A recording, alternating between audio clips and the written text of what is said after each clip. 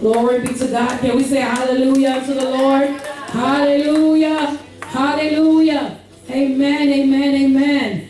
Hallelujah. We bless the name of the Lord. We want to thank Minister Daphne for ushering us into the presence of the Lord through prayer. Let's just give him a round of applause for Minister Daphne. Amen. Hallelujah. Hallelujah. How many of you are excited to be here today? Amen. And I'm sure you guys came with expectation. You want something from the Lord. Amen. Hallelujah. But you know the wall of Jericho didn't come down where people were watching around. They had to make noise, right? They had to make a sound. There has to be a sound that comes from your belly. You have to speak up. You know, you have to declare what you want into the atmosphere. So we are all alive, right? We are all in our right minds. We have our health by the grace of God. Everyone looks absolutely beautiful and handsome on tonight. So when we come up here, we need you to give us feedback. Amen? It's not only because we want the feedback, but we know the noise, the sound. Sometimes there's a sound in your spirit. If you just hear that sound in your spirit, you can yell it out. God knows why you're making that sound. Amen? Hallelujah. So don't be silent. Don't be stiff. Don't be shy, because we're all family in the presence of the Lord. Amen? I came here for something.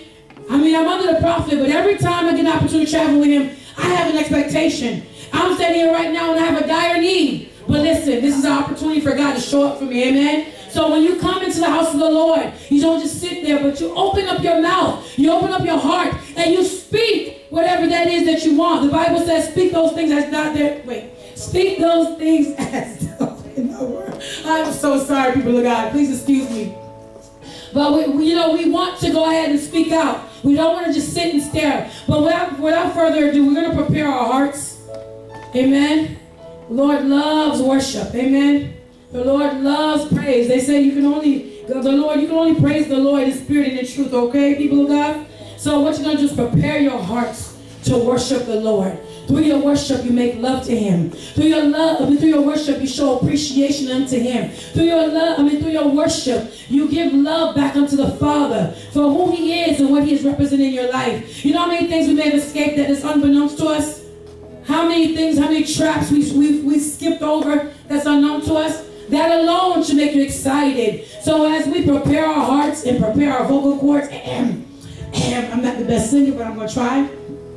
We're gonna welcome Apostle Stephanie. That's gonna bless us. That's gonna bless us with worship and praise on tonight. So let's give her a round of applause, people of God. Let's clap our hands and welcome the woman of God. That's gonna usher us into the presence of the Lord in the mighty name of Jesus. God bless you, woman of God, and thank you so much for being here today.